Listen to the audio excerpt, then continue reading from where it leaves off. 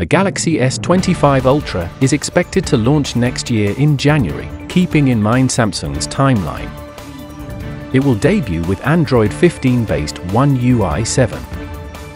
It can run on either the Snapdragon 8 Gen 4 or Exynos 2500 processor, depending on the region. So the Samsung Galaxy S25 Ultra will debut with Android 15-based One UI 7.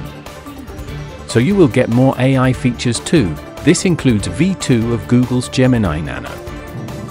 This is a mobile-optimized language model that enhances AI-driven functions like Circle to Search, Photo Assist, and Live Translate. Further, rumors suggest that satellite connectivity could finally arrive on the S25 Ultra. This will allow emergency texts via satellite mode in Samsung's messaging apps. Samsung's Galaxy S25 Ultra can feature a slightly larger 6.9-inch screen and a new flat-sided design, making it lighter and more refined than previous models. It can run on either the Snapdragon 8 Gen 4 or Exynos 2500 processor, depending on the region.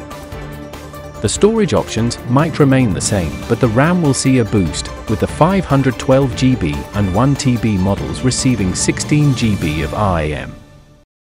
For batteries, we might get to see a 5000 mAh battery and 45W, just like last time. On the camera front, not a lot of upgrades are expected.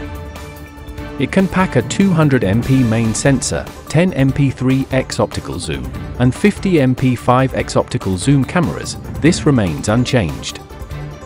The only confirmed upgrade is an enhanced ultra-wide-angle sensor. After the iPhone 16 launch, all attention has now shifted to the Android flaships. People are waiting to see how they will stand against it. The rumors and leaks for the Samsung Galaxy S25 Ultra have already started doing rounds, along with its other brother Galaxy S25 and Galaxy S25 Plus. The device is expected to launch next year in January, keeping in mind Samsung's timeline.